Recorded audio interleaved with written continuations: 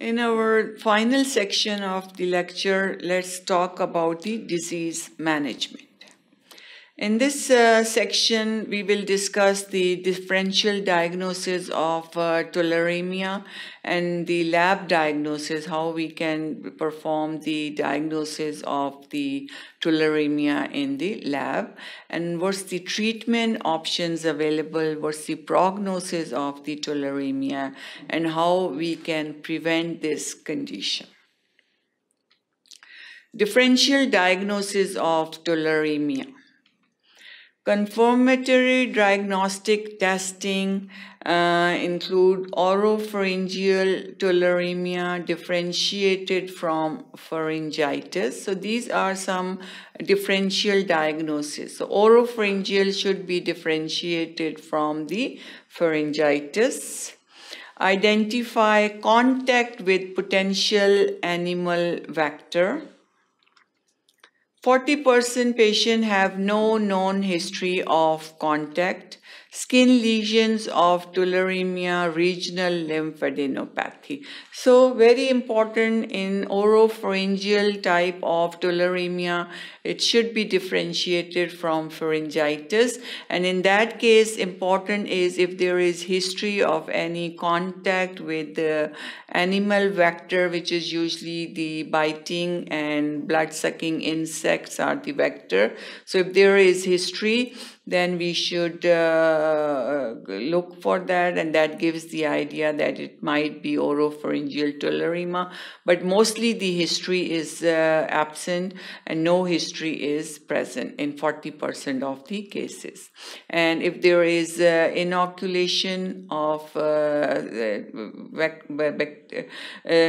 organism through the skin, there is usually ulcerative skin lesion is present, and there is also regional lymphadenopathy.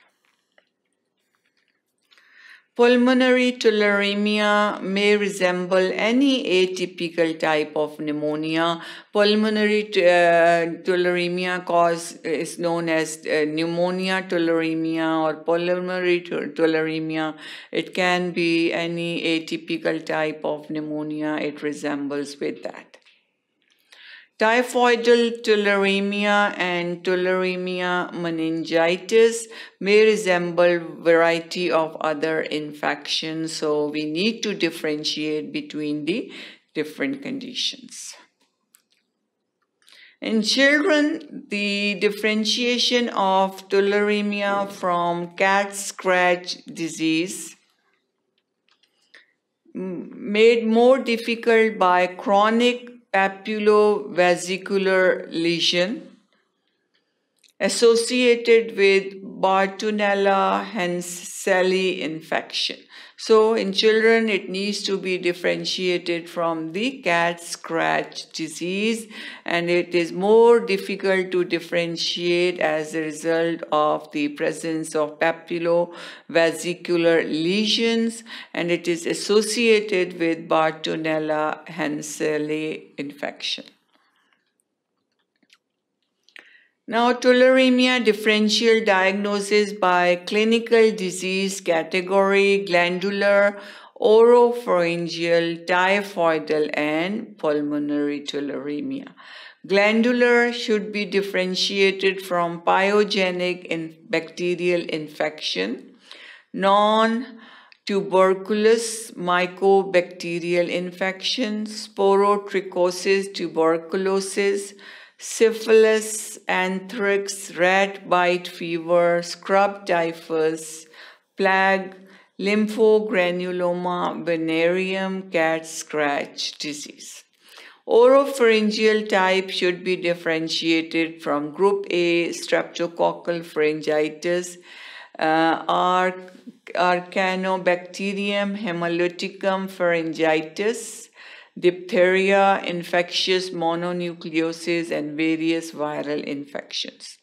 Typhoidal type should be differentiated from typhoid fever, other salmonella bacteremias, Rocky Mountain spotted fever, human monocytotrophic ehrlichiosis, human granulocytopenic anaplasmosis, infectious mononucleosis, brucellosis, toxoplasma tuberculosis, sarcoidosis, malignancy.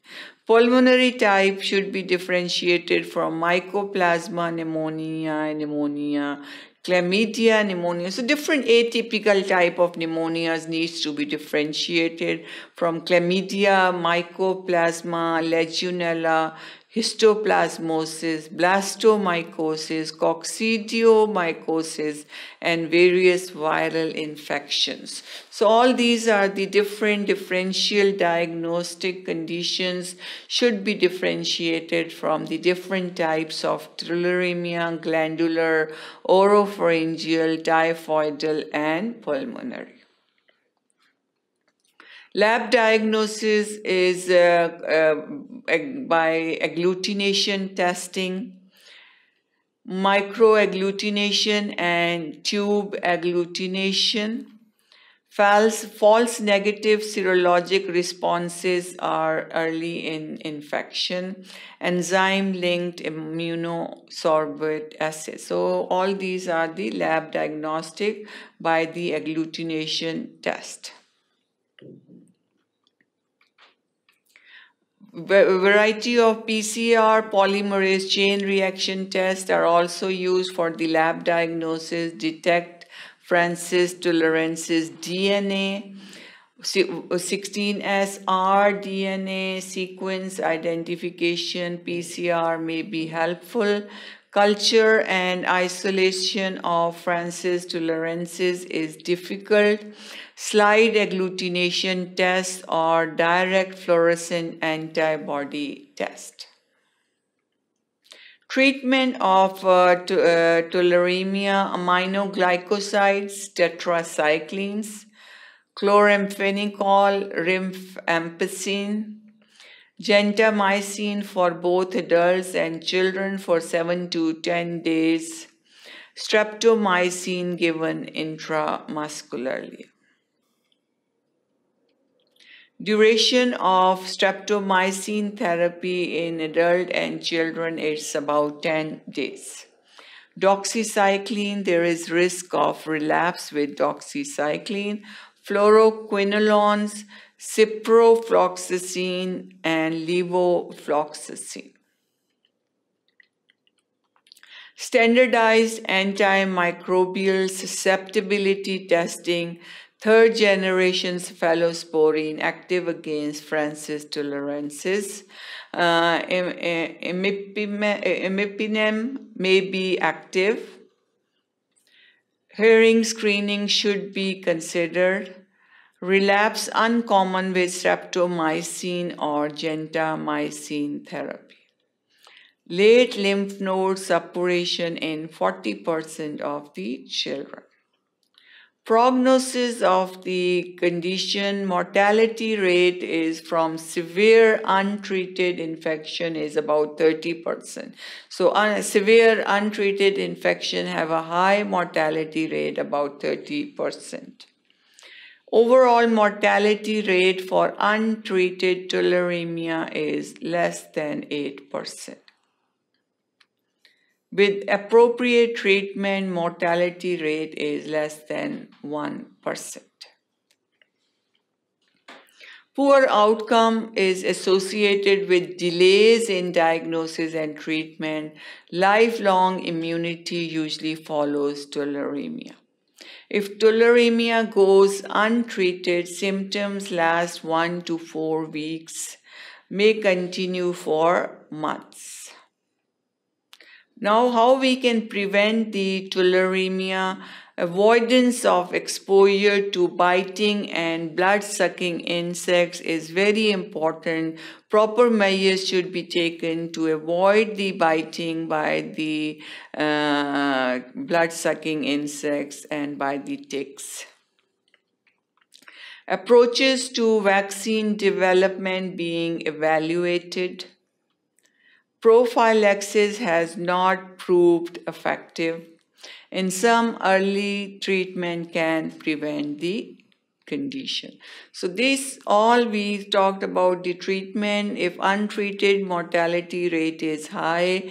If proper treatment done, it considerably decrease the mortality rate to even less than 1%. So proper treatment management has a good prognosis, and we can try to prevent by preventing or avoiding the bite by the blood-sucking insects by taking some precautions if we can try, but usually these precautions are not very effective and not very helpful in preventing.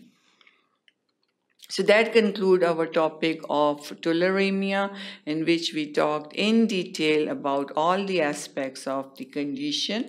Thank you for watching sqadia.com.